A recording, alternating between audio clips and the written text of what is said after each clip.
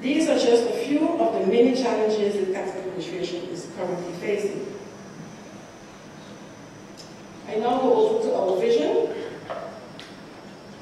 We are aware that the current situation cannot continue and does not fit with our mission and vision for the tax administration. Our mission is to enforce tax laws and collect revenues in an efficient manner, and to improve compliance by helping taxpayers to understand and meet their obligations. Our vision is to be integral and fair with the enforcement of the law, highly efficient through advanced technology, and deliver high quality and timely customer service through our well-trained staff. So what does this mission and vision statement mean for the tax administration? First of all, it means that we have to invest in innovative technology. Technology is core to the tax administration accomplishing its mission, as it allows us to work more efficient and effectively. The system of the tax administration needs to be brought into the 21st century, which will significantly reduce the need of manual labor. The system of the different departments needs to be integrated so that information is shared automatically. The online capabilities that are now available needs to be enhanced. For example, we need a system where taxpayers are able, from their home, from their office, to view their tax account online and make payments directly to that account without having to physically visit the tax administration. This innovative technology will help foster compliance and more efficient enforcement of tax laws. The system must also have the highest security standard so that sensitive taxpayer information is protected at all times. Professional skilled employees. Secondly, we need to invest in highly skilled people. Our people are our greatest asset. Therefore, we need to invest in them by continuously offering training and providing all the tools needed to equip them for the execution of their task and the complex challenges they face. Our focus should be on obtaining a full capacity at the tax administration and acquiring highly qualified staff. Thereafter, we can focus on improving employee experience, development, retention, and engagement. Ultimately, we would like to have an environment that is attractive to highly skilled professionals. We need to more effectively fight and eradicate tax fraud and tax evasion. It is absolutely necessary at this point in time to have suitable housing for the entire staff of the tax administration to improve the efficiency and be effective in the functioning of our organization. There have been several proposals for housing, but to date nothing concrete has materialized. A decision needs to be made as soon as possible, as this will also affect our ability to hire in the event budget is made available, as both our buildings are already too small. The new building should be comfortable, customer-friendly, and secure. All of the above-mentioned points will lead to improved customer service. This is an important aspect of our mission and vision. We intend to further improve customer service by creating a website specific for the tax administration. A website is a valuable tool for providing information. It can be used to keep taxpayers informed on a variety of tax-related subjects. Certain information that taxpayers now receive by having to visit the tax administration can be made available on this website.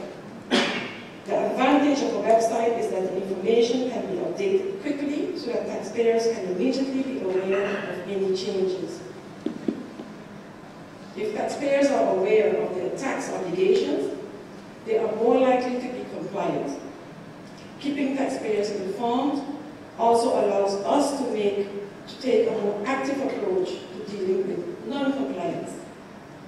Additionally, we can make use of email and social media to keep taxpayers informed.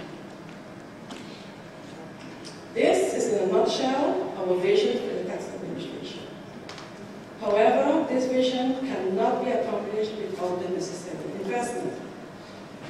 The Samaritan Tax Administration is government's main source of revenue, accounting for approximately 85% of the country's income.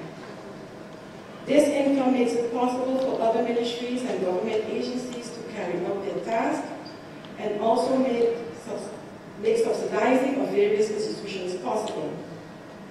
The importance of a proper functioning tax administration should therefore not be understated. At the moment, as the Minister just indicated, revenues have remained relatively flat and is even showing signs of decline. And this is due to the current situation. If an investment is not made now in the tax administration, we will continue to experience budget cuts, which will negatively affect every ministry within the government. This is already being addressed. This is a main concern. You've got the tax administration being your main source of revenues. And if you are not addressing that properly, you will suffer as a country because other vital services the country is providing will be suffering, will be lagging behind, as simple as that. So that's why it's very important to address the tax administration. You just heard the issues, the concerns about the organization that Mrs. Hazel already addressed. I used other words, but it's more or less the same concerns.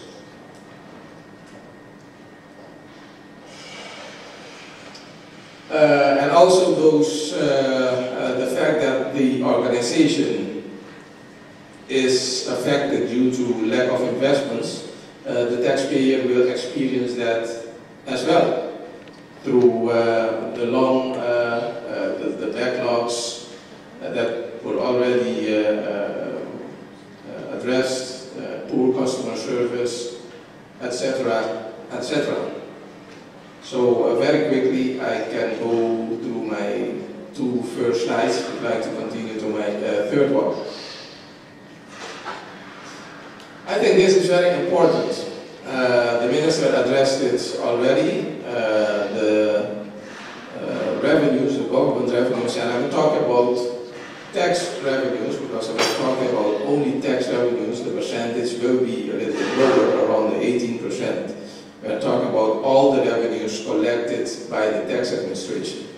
So the comparison was also made already by the Minister, and this is a very vital information. If you want to provide the community the services they deserve, you have to be a couple of percentage points higher. Otherwise, you will keep on, it's a vicious circle, because of the fact that you don't have enough revenues, you will have to cut into your expenditures. While by cutting into your expenditures, Mrs. Hazel explained that very well. If you do not invest in IT, if you do not invest in personnel, if you do not invest in housing, your revenues will keep on declining. And when your revenues will keep on declining, you will be again needing to cut more into your expenditures.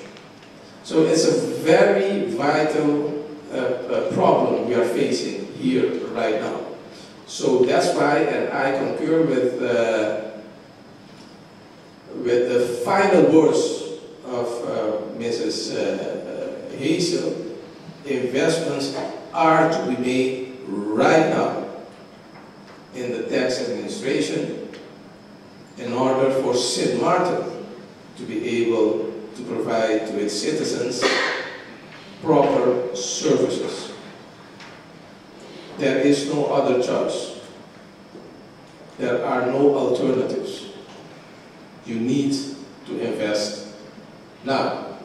Next sheet, please. I already went into this part. You can go through the risks of not acting now. And it's not only not being able to provide the necessary services to your people, to your citizens, but your risk international, your international standing is vulnerable as well if you're not performing well as far as your tax administration concerns. So these concerns have been addressed already, and I think we have to pause a little bit to look at them and realize that it is really 12 o'clock, not 5 to 12, it's really 12 o'clock. And we need to address these concerns. The minister was talking about increasing 26%. Here we can see in a graph in a table how it's about. We're talking about 1%. And it's very, very, very, very cautious calculation. Mrs. Hazel has mentioned a higher percentage, which means that there is much more room to increase. This 26 is the bare minimum, and it is achievable only through investments within the tax administration. You don't have to raise tax rates. Invest in the tax administration and make it function properly, and you will be collecting more revenues. This calculation was based on comparisons we made with other projects in collecting taxes and collecting premiums. Mr. Elton Felici will be sharing with us later on the day the success story, how the SFV did it on a very short term to get more revenue for SFV.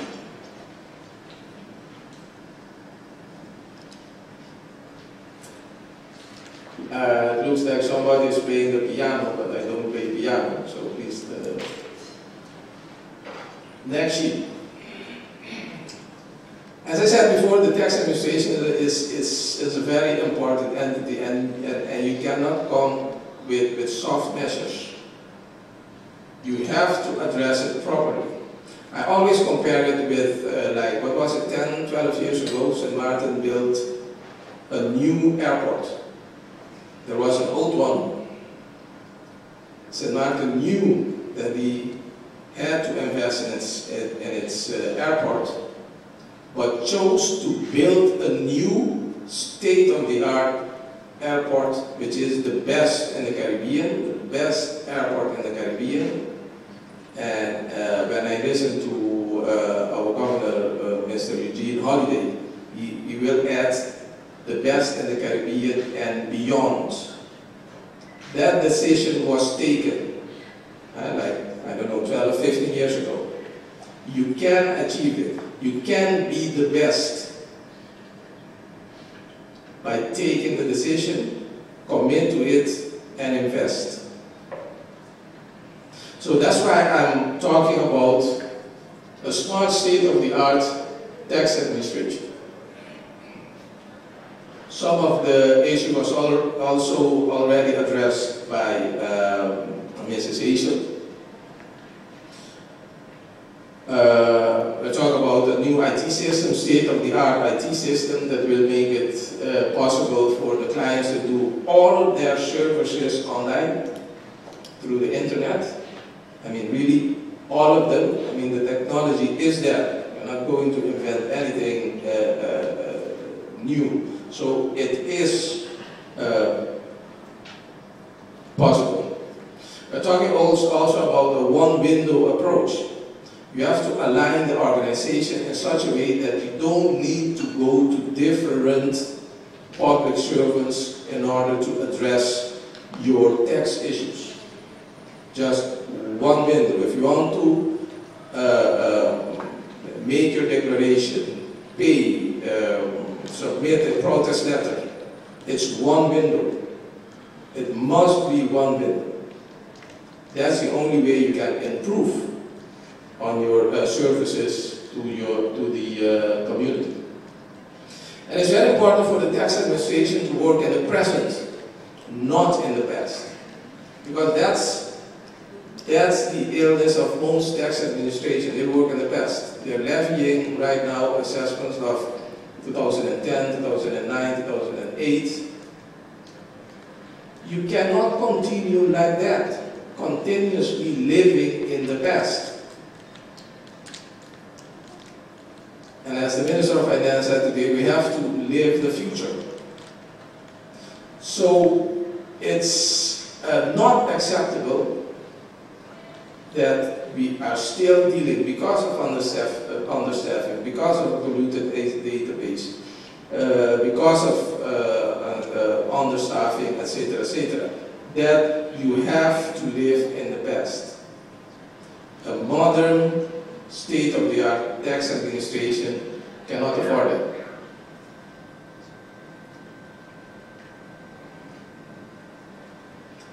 Oh, I forgot, the last item was also integrity. I think that the tax administration must set also an example, because it's also an entity that goes into the private lives of people.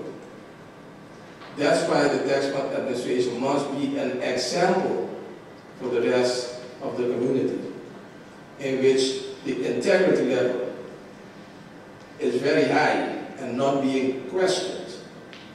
So it's not only, we're not only talking about professional staffing, but we're talking about also with a high staffing with a high level of integrity. And that's it. That is very important for a good performance of the tax administration.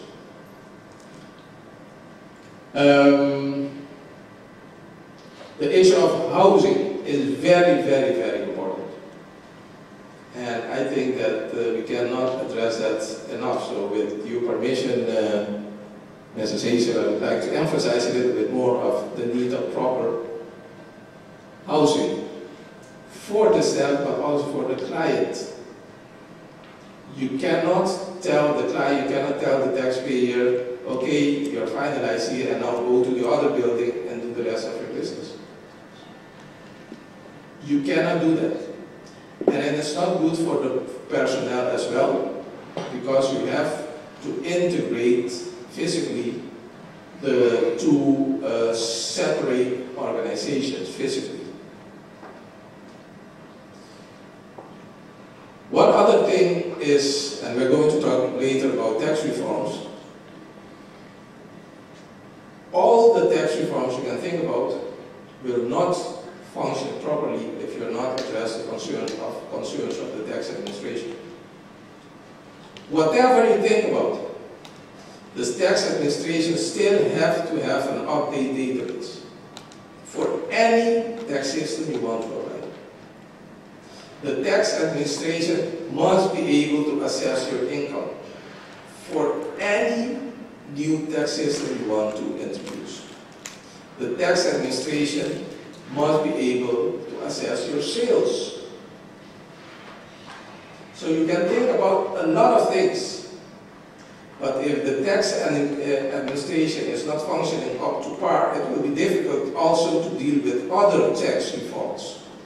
So priority is address the tax administration now.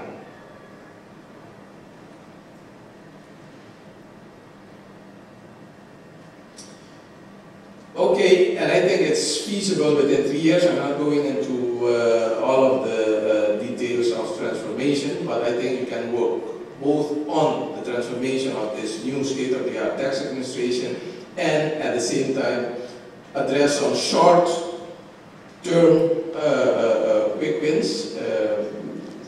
Mrs. Rees addressed them already. You have to address on very short-term. For example, the cleaning of your polluted database.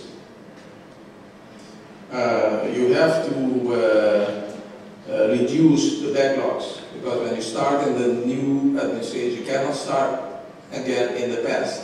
You have to start with new personnel, new IT system, up-to-date database, so you can start working in the present and looking into the future.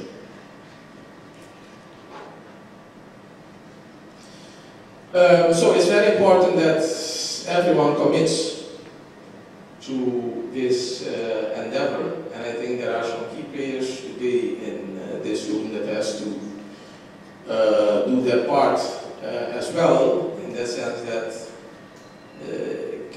can help and can add to the services that the tax administration is providing. That was the last one? Really?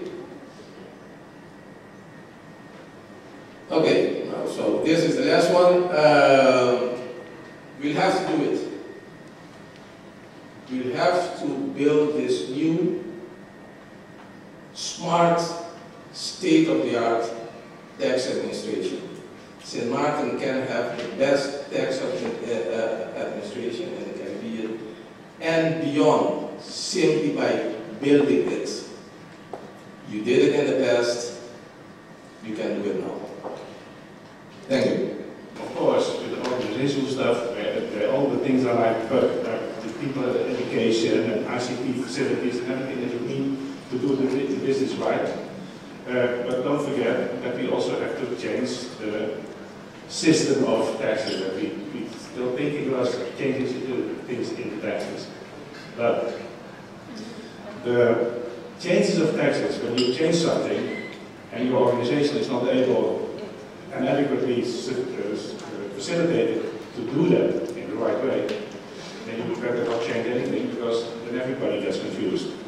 So there will be a kind of phasing that you first say, okay, get our things in order, get our tax department in order.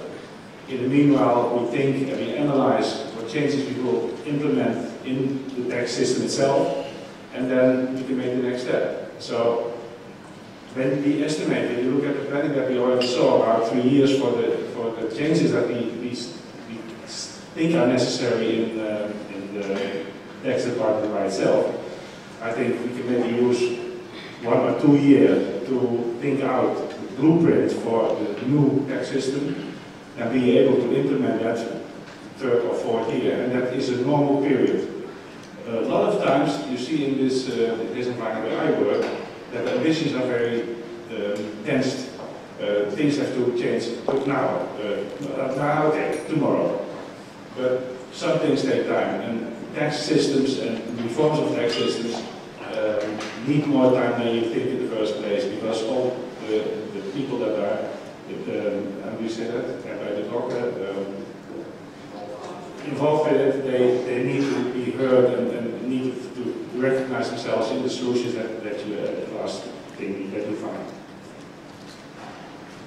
I have a problem, ladies and gentlemen, my glasses normally have a reading part at the downside of the glasses. It's gone because the other one broke.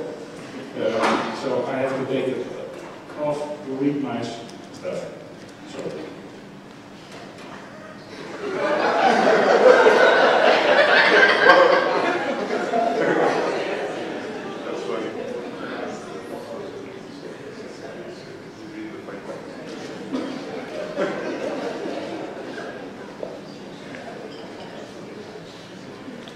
you also saw,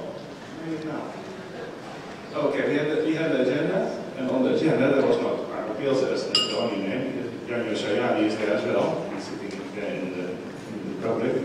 It was planning to be here with 2 people and then with 1 microphone. That had to be like this. That would be too intimate, I think. So the thing that will be done is I will do the presentation, and then the questions are too difficult. I will ask Mrs. Ayadi to help me. Probably I need that because it's a topic I understood from the public that there's a lot of interest in it. So let's see what happens at the end of the presentation. Please wait till that moment. Then you have sheet 1? Yeah.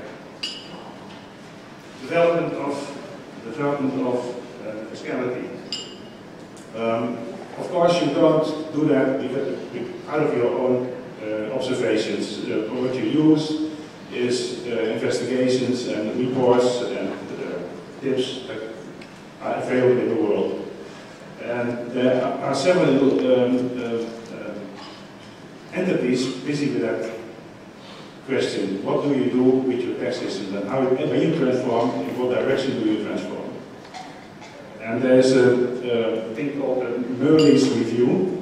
That's a report, very important report on tax reform that's being used in all over the world to, I think, click on their own perceptions of the changes that we want to establish. Also, OECD is assessing things based also on that same report. And also Holland had a report on tax transformation based again on that same review report. So what we do here is the same as the other one did, follow the leader. One of the tips, one of the indicators that is given is that, I start on the other side. Where are we now? What challenges do we see now when we look at our situation? And then we see that we have a lot of difficulties enforce our law, enforce our legislation. I think that should be a reason to postpone your legislation changes and wait till you're ready, till you're there, till that quality is okay. This morning we have a lot of examples from that. We also see that the public, but I think that's a worldwide problem, nobody wants to pay taxes, period. But they have to understand that they have to contribute to that thing that government is delivering to them. Like simple things like a road, and a school, and a police force, and everything that we do as a government. So, but that understanding is not always there, not from day one. So there has to be a connection between those two. And very important also is that the government as a whole is showing the integrity level that is expected in society. Because when that doesn't happen, then society says, yeah, but I'm not paying for that back. So that's a very important building stone for the morality of the taxes and the taxpayers in